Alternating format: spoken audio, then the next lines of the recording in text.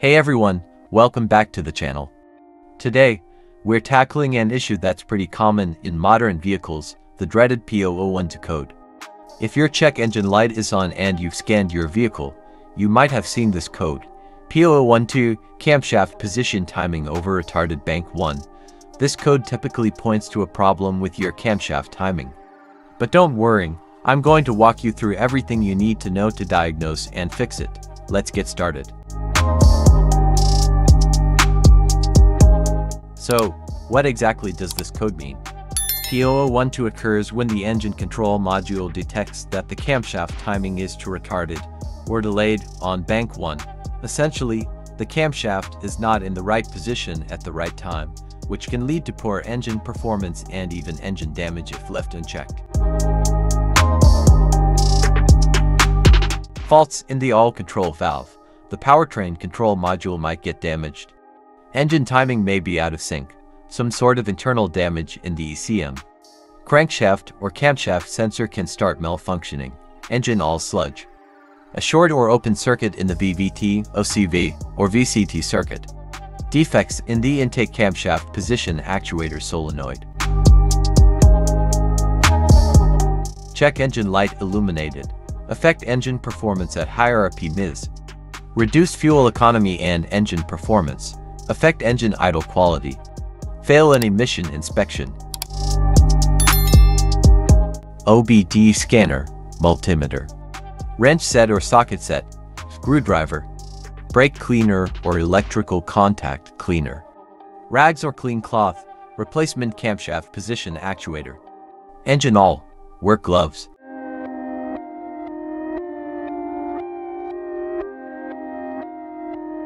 Locate the oil drain plug. It's usually on the bottom of the engine. Use your socket set to loosen the plug. Place the oil drain pan underneath to catch the old oil. Carefully remove the drain plug and let the old oil drain completely while the oil is draining. It's a good time to inspect the plug and washer for any signs of wear or damage. Now, let's replace the oil filter using your oil filter wrench. Loosen and remove the old filter. Before installing the new one, lubricate the rubber gasket with a bit of fresh oil. Screw on the new filter hand tight. With the old oil drained and the new filter in place, it's time to add fresh oil. Consult your car's manual for the correct oil capacity and type. Pour it in using a funnel to avoid spills. Start your engine and let it run for a few minutes. Then, turn it off and check the oil level using the dipstick. Add more oil if needed and recheck until you reach the correct level. Don't forget to dispose of the old oil properly. Most auto parts stores accept used oil for recycling. Never dump it in the trash or down the drain.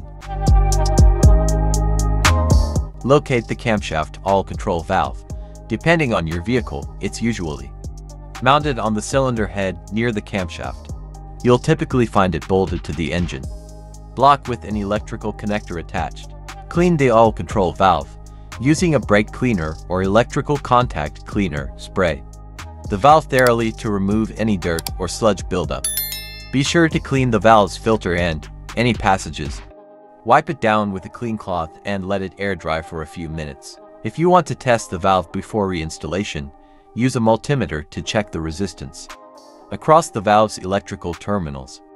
The resistance should be within the manufacturer's specifications, usually between 6 to 12 ohms. If the reading is off, it's time to replace the valve. If your inspection or testing revealed that the valve is faulty, now's the time to replace it.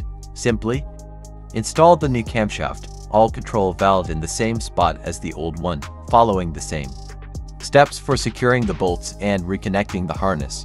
Once everything's been cleaned, repaired, or replaced, clear the P0012 code using your OBD-II scanner and take your car for a test drive.